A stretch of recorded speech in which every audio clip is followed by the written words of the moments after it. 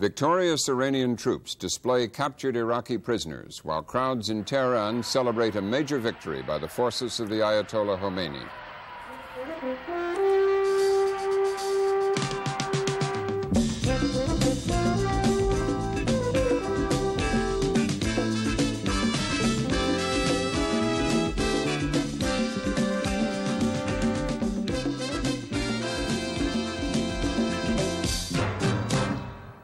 Good evening. Iraq claimed still to be fighting Iranian troops near the city of Khorasani today, but did not dispute Iran's claim that it had recaptured the key port yesterday. Iraq's military command said its planes had attacked Iranian positions north of the city and claimed that its troops had killed 238 Iranians. At the United Nations here in New York, Secretary General Perez de Cuellar made a new appeal to Iraq and Iran to end their 20-month-old war. That war appeared to take a decisive turn yesterday when Iran said it had taken back Khorasani, captured by Iraq early in the fighting. The success of the Ayatollah's troops has raised fears of new instability in the Gulf region. Conservative oil-producing Gulf states are reported to fear that Iran might press on into Iraq and open the way for Iran's Shiite Muslims to spread their militancy. But the new twist in the fighting also has broader implications touching the United States and the Soviet Union. Tonight, the impact of Iran's victory. Jim? Robin, who is on whose side in this war has been a tangled, confused web since the beginning, since Iraqi artillery opened fire on an Iranian-held border town in September 1980. The U.S. position has been mostly one of neutrality, although then-President Carter did deplore Iraq's aggression, despite the fact that Iran was still holding 53 American hostages at the time. A formal position of neutrality has been maintained by the Reagan administration. But the pressure to take sides has been great. From Israel, which considers both Iran and Iraq enemies, but Iraq the worst of the two, thus has reportedly been providing arms to Iran, and in doing so, finding itself in company with one of Israel's other arch-enemies, Syria. Syria is virtually alone among Arab states in supporting Iran. All of the rest are on Iraq's side, particularly Jordan and Saudi Arabia. They have been urging the United States to support Iraq, too. And finally, just to complicate things more, there's the Soviet Union. It has been supplying arms to both sides. It had an arms agreement with Iraq when the war started, but it also didn't want to alienate Iran. In other words, nothing simple for anyone concerning this war. Robin? First this evening, Iran's point of view. The senior Iranian diplomat in the United States is their ambassador to the United Nations, Said Rajaee. Mr. Ambassador, first of all, do you have late news of the situation in Khorasani? Is there still fighting around it, do you know? I think there is no fighting around Khorasani. I believe some of the people have already returned back to Khorasani, and the city is under complete control. The police station is set up already, and it's going to be very active soon, by the grace of God. Will Iran's troops, now that they have made such a tremendous recovery of the land, will they now stop at Iraq's border, or are they going to push further in? I wish every audience of mine could put himself in the shoes of all the Iranians. I wish they, in here, could think of a foreign enemy who might have just attacked the United States and occupied an important part of the country. And then the people of the United States, after a lot of austerities and hardship, would have been able to push the enemy back. Then what would they do at the borders? Would they say, well, welcome, thank you very much? Or they would have further arguments to be settled? Will those further arguments involve pushing on and invading Iraq? These arguments are basically satisfaction of the conditions we produced at the beginning of the war, and we have been abiding by them and sticking to them constantly. We said that the Iraqi troops must withdraw without any condition. This condition can no more be satisfied because they were expelled from the country by force, or some of them are already captives inside the country. So this condition is they can't withdraw voluntarily anymore. They can't withdraw voluntarily anymore. The second condition was reparation of the war. We believe that we have been aggressed by the Iraqi forces. We believe that the imperialist forces inside the area and particularly outside the area, at the top of which you know who is. They have been no, I don't. Who are you referring to? We believe that the United States is responsible for all the tension and problems and casualties and what is happening to us and to the Iraqi people, because Saddam Hussein started this war under the instigation of the United States. Can I stop you there and ask a couple of questions? The reparations, will you demand those only of Iraq or other countries you believe involved?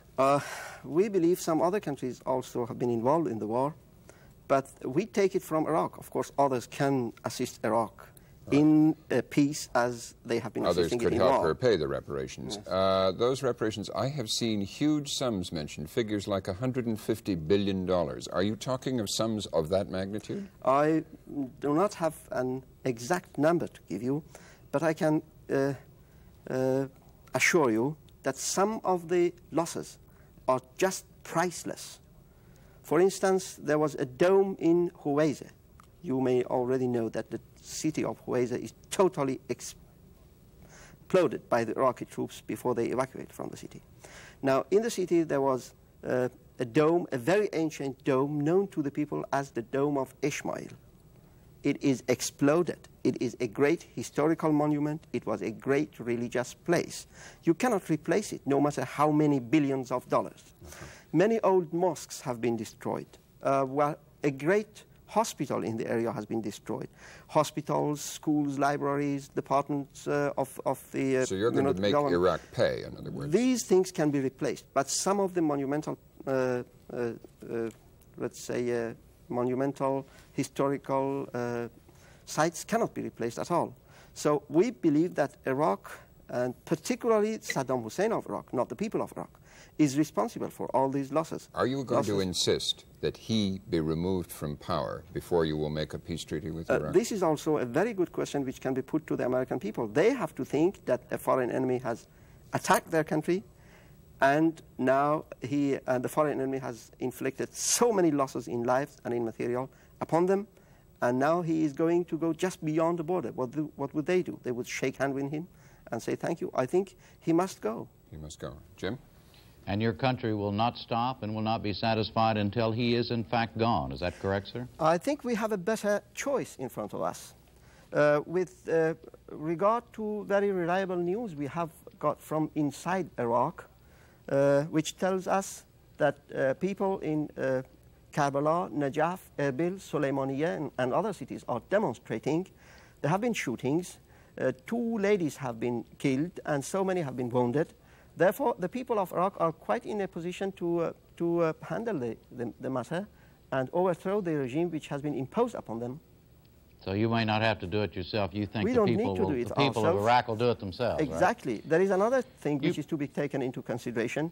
We have more than 100,000 Iraqi refugees in Iran, and I think they have to go back. They have properties confiscated by the government, and they have a lot to say to Mr. Saddam Hussein. Mr. Ambassador, the American people, of course, are used to having people from Iran blame everything on the United States. But let me ask you, what is your evidence to your claim that the United States is responsible for Iraq's invasion of your country? Oh, it's very simple. You look at the papers today. When Saddam Hussein started his war against us, everybody was foreseeing that the Islamic Republic of Iran will collapse in a very near future. In a day or so, probably, they would say. It was a very wishful thinking, which fortunately never happened. But now when Saddam Hussein is falling, everybody has got so much concern for him, and they want stability and peace. What is that peace that they never remembered when the war started?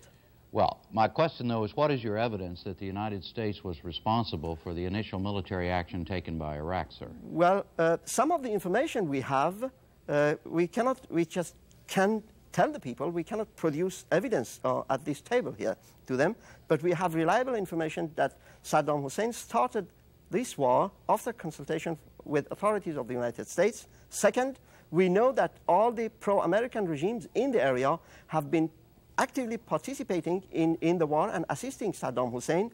We know some of the regimes cannot drink water without the permission of the United States, and they have been very active in the war. Their soldiers are now captives. We have their tanks, we have their military hardware, some of them undamaged. So we know where they're coming from. Is it true, though, that one of the United States' major, if not the major ally in the Middle East, Israel, has in fact been supplying your country with arms to fight Iraq? I think this is a sort of allegation which is produced in order to instigate the good feeling of the Arabs and turn it into bad feelings against us. They know that Israel, everybody knows that Israel is the greatest enemy of Islam and the greatest enemy of Arabs. So by accusing us of this, they have been doing their best in order to distort and destroy our relations with our neighbors. And they are doing it now. They are threatening the Muslim people of the area from Islam. I think it is the imperialism and Zionism that all the people in the area must be afraid of, not Islam, because they are already Muslims and very good observant Muslims, I believe. Mr. Ambassador, to again repeat my question, has Israel in fact supplied arms to your country in this war against Iraq? No.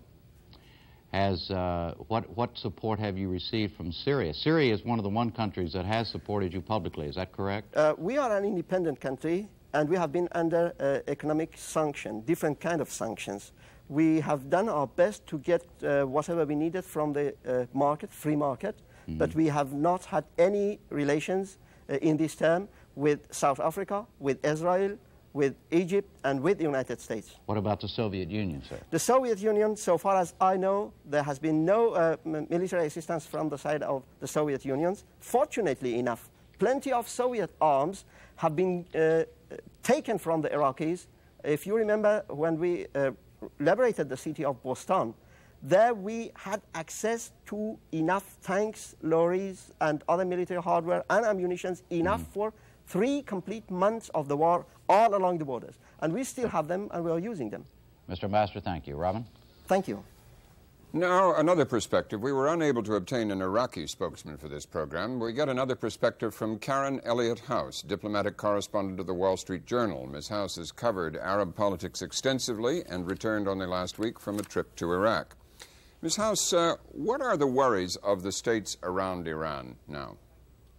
Well, precisely what you alluded to earlier, that even if the Iranians don't physically move into Iraq, that the enthusiasm of this victory is going to encourage them to try to spread their revolutionary view of Islam into Saudi Arabia, Kuwait, Bahrain, other countries in the Gulf. Which countries are most worried? The ones you've just mentioned? Or? Yes, and obviously we're most worried about the Saudis. Are other Arab states committed to the survival of Saddam Hussein of Iraq? I don't think there's a whole lot of personal commitment to Saddam Hussein necessarily. I think he's viewed as, at least as a figure of stability, and thus to see him go, there is a fear that would only encourage the Kurds in Iraq, the Shias versus the Sunnis. I mean, all of the ethnic and religious tensions in that country to expand. If Iran, which has the most powerful military forces in the area, at least except for Israel, if it presses for reparations from Iraq, are other states in the region likely to try to help Iraq meet them? I think... You heard what the ambassador said earlier. Yes, there's been talk about that even before the war reached this critical point. The Saudis, among others, are apparently willing to help Iraq pay reparations, and there's been rumors all over here in the last couple of days that Abu Dhabi has already transferred money to Iran. I mean, these are the sorts of things that it's very difficult to prove, but I think there's definitely a willingness. If money is all that stands in the way of a settlement that stops the Iranians, then the Saudis will be happy to pay. You heard the ambassador say that there were signs of unrest in Iraq against Saddam Hussein. Does he appear secure to you? You were just in that country. Well, it's obviously extremely difficult to know. I don't think, I mean, he's been a rather efficient leader at maintaining control and at eliminating his enemies, some of whom were once his friends. So I think that it would be premature to assume that in the next few days we're going to see Saddam Hussein out in the street. But clearly this is not a happy day for him because he's been so personally identified with the war, And it must be a bit like Jimmy Carter the morning after the failure of the hostage rescue mission in Iran. If Saddam, you say people are talking of stability, if Saddam Hussein falls, in what way is his survival important to the United States? I think only for the same reason that some of the Arabs feel that it's important, simply because if you have a change of leadership, it's likely to encourage and unleash other ambitions and efforts. And for instance, the Kurds in Iraq, it could encourage their desires to seize the moment to achieve autonomy. That you feed the sense of instability in the country, and that in a time when there's enough instability is not what you want. Well, thank you. Jim? Let's look at the so-called big power stake in all of this now. We get the perspective of William Olson of the Georgetown Center for Strategic and International Studies here in Washington. His specialty is the international politics and strategies concerning the Persian Gulf region. If Iran does in fact end up winning this war, as it looks like it's going to, what would that mean for the United States and its interests? Well, the whole situation in the Middle East as a result of the Iran-Iraq war has been a nettle for the United States because it's been put in the position of, after the fall of the Shah, of losing whatever influence it had in Iran and of having virtually no influence in Iraq. And as the result, the United States is now in the position of two countries at war in an area of vital concern to the United States, but have no leverage to exercise its influence in the area. This is, of course, very worrying to deal with because of the threat to the Saudis and of oil. You heard what the ambassador said, his charge that the United States actually precipitated this whole thing on the part of Iraq. Does that have a ring of truth to you? From an Iranian perspective, probably so. I don't think that it's a very realistic one, no. The United States has nothing to gain from this kind of promotion of Iraq, and the United States did not have this kind of influence in Iraq.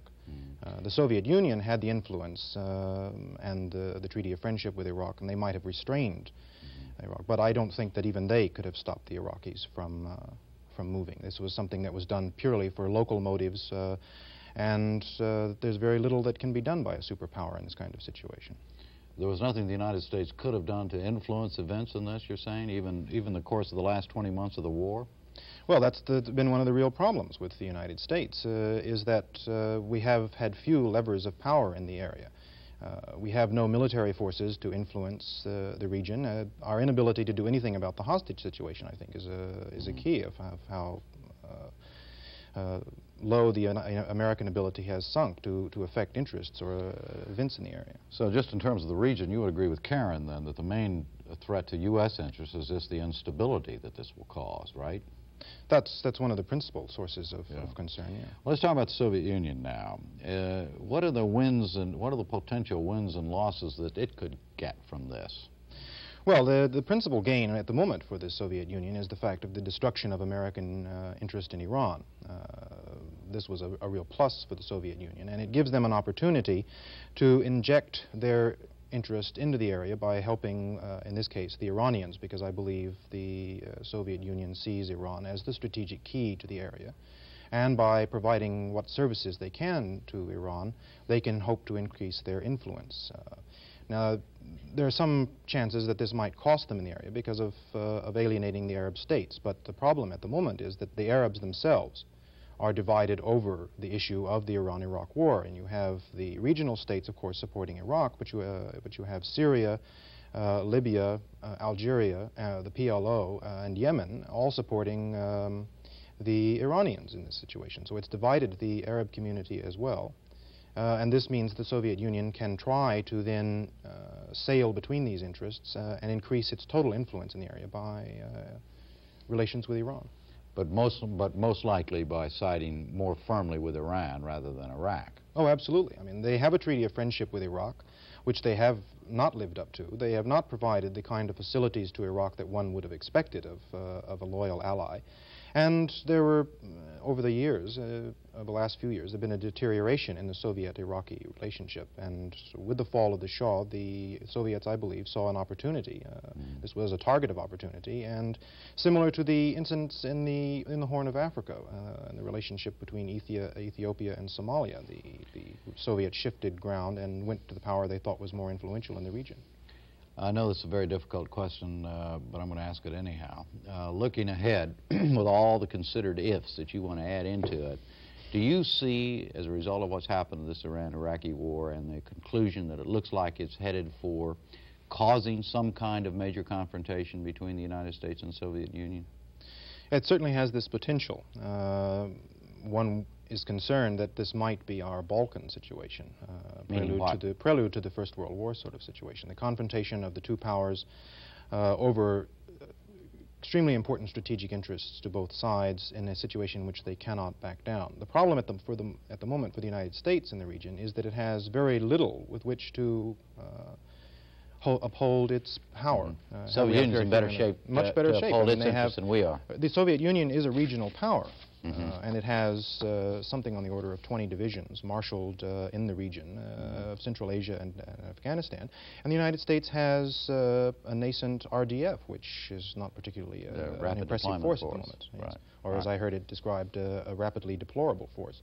Okay. Well, we'll leave that alone. Thank you. Robin?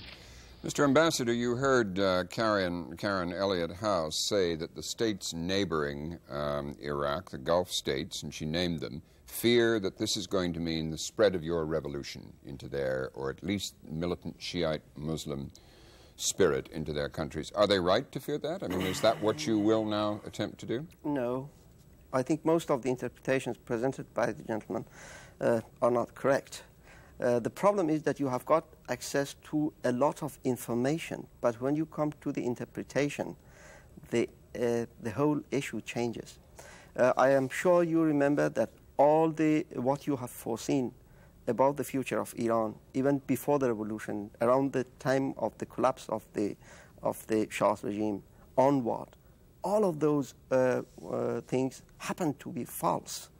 This is simply because those who interpret the information, they do not have access to some of the clues. What is the correct interpretation? The correct interpretation is reference to Islam and to the Holy Quran, which is very difficult for some of the learned scholars in this part of the world. For instance, they put their fingers upon the Sunni-Shia issue. It is absolutely irrelevant. We have a good number of Sunni brothers inside Iran who are defending their That is the homeland. the major sect in the world of the Muslim faith. It is not a sectarian issue. We believe, and we think it is quite justified to believe so, that even raising up this issue, flaring up this issue, is in itself an instigation and probably a sort of, kind conspiracy. Let me ask Mr. Olson. We have Shiites and Sunnis in Iran. They have both members in the parliament, and they are working hand in hand. We speak in terms of Islam, neither Shia nor Sunni. And mind you, the Sunni brothers inside the other countries around us are very happy to practice their Islam, and they are looking forward to that. If the impact of the revolution has resulted in a sort of political awareness or religious awareness, or both in the area, it is inevitable. Religion is something innate. People want it. They have been Muslims for years, and they want to be Muslims. Well, we cannot be blamed for that. Let me ask Ms. House whether the states she has been visiting recently see it that way. How do they see it? Well, the Iraqis would make the same point he does, that in defense of their own very sharp division between numbers of Shias and Sunnis, that whatever they are, whether Shia or Sunni, that they are Iraqi first. Now, that's not exactly the way the Saudis look at it. They're much more concerned, and their Shia population is very small, about 250,000 out of 4.5 million Saudis. But they're still very concerned about that, and they're very concerned about the Shia population in Bahrain, the appeal of the Iranian effort to try to stir up these minorities, which was going on. It's one of the reasons that Saddam Hussein launched the war. Which they fear might result in the overthrow of their rather conservative regimes. Is that Is that what you mean? Yes, that you could generate something that spins out of control. Are you not interested in subverting and exporting your revolution to those countries? We are not interested in any intervention, overt or covert, in the affairs of our neighbors, our brothers and sisters in the Persian Gulf area. So they don't have anything to worry about, in your view? They have something to worry about. What is that? That is that they know what they have done to President Saddam Hussein in terms of supporting him in the war against us. If this worries them, this is not very significant. We have always extended our hand to them for friendship. They can always shake it. We are ready. We are not going to have any territorial ambition, any aggression against any of these states. We are Muslims. We speak in the language of the Holy Quran. They have the same language, and we can communicate very easily. If some of the regimes are worried by what their own people might wish to do against them or for them, that is their own business. Let me ask Mr. Olson, would that kind of declaration from Iran, Mr. Olson, relieve the anxieties of U.S. policymakers in the area? I mean, concerned with the area? I don't think so. I mean, what we're dealing here with is an excellent case of revolutionary double talk, in that you assure people that you don't intend to interfere in their country, but promote a transnational idea that is guaranteed to stir up local populations. And the Iranians at the moment are in the process of building a number of radio stations. I think the number is somewhere over 150. With facilities to broadcast throughout the Middle East in a variety of languages, which they're in the process of doing, spreading the Islamic revolution, or their idea of the Islamic revolution. And any number of the leaders of the country have talked about the fact that you cannot contain the revolution. It's like spring weather. It spreads abroad as it is. And the states in the region, of course, are going to view this as interference in their affairs, as the Iranians would regard it as interference in their affairs if the local regimes broadcast into Iran to threaten their Let's get the ambassador's comment on that. I think the impact of the revolution... I mean, are you in fact installing all these radio stations to do that? I think you have installed plenty of radio stations and you broadcast in many languages. No, but I mean, are you? All people do it. Yes, we have different languages on our radio, and we preach, we have press, we have TV, and people are quite free to listen to us. The problem is, what we are teaching or preaching in our radio stations and through our media is not something contrary to the principles of the belief of the people. We don't want them to overthrow their regimes. We just teach them the principles of the Holy Quran. We have to leave it there, Mr. Ambassador. Yes. Thank you very much for joining us. That's the end of our time tonight. Karen Elliott House, Mr. Olson, thank you for joining us. Good night, Jim. Good night, Robert. That's all for tonight. We will be back tomorrow night. I'm Robert MacNeil. Good night.